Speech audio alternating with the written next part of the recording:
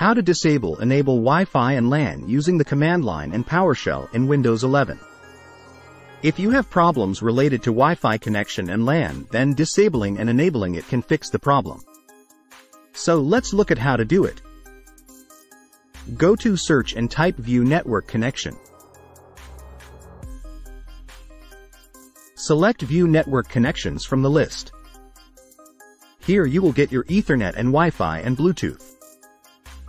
Now to disable and enable them, let's open Command Prompt. Go to Search and type Command Prompt and right-click on it and select Run as Administrator.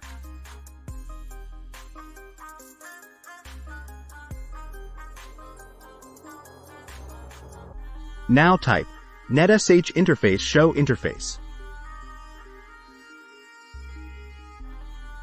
and press Enter.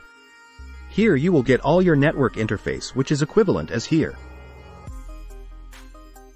Now type netsh interface set interface Ethernet 3 disable and press Enter.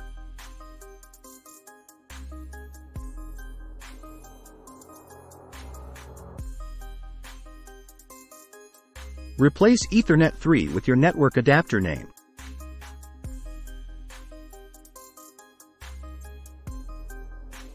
Now Ethernet gets disabled.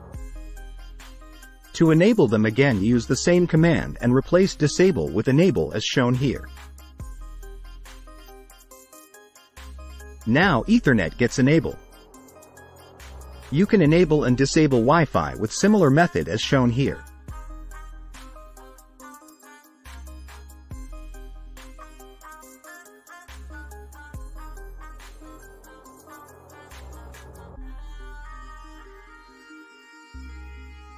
You see Wi-Fi gets disabled.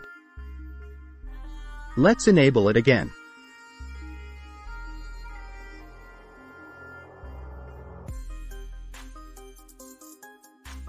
You can see Wi-Fi is enabled again. You can also use PowerShell for this. Go to Search and type PowerShell and select it from the list.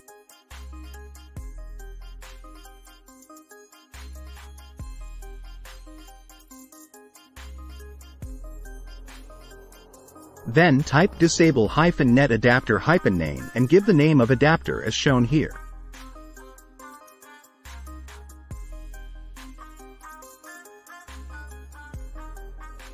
In my case, I am using Wi-Fi. This will disable Wi-Fi network adapter. Now press Y button and press Enter. This will disable Wi-Fi adapter.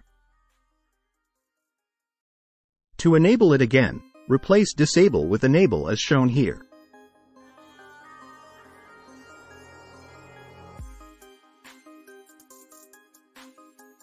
This will enable Wi-Fi adapter.